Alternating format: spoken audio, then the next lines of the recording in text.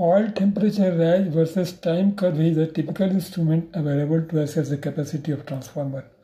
This is transformer tank.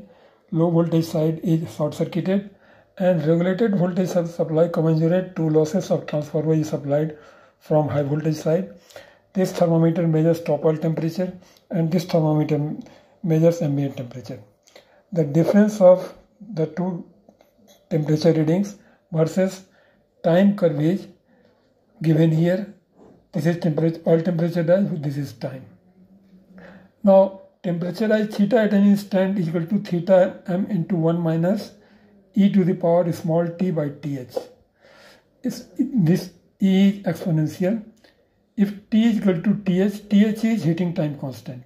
If t is equal to th, theta m is equal to maximum temperature rise, theta is equal to theta m into 1 minus e to the power minus t.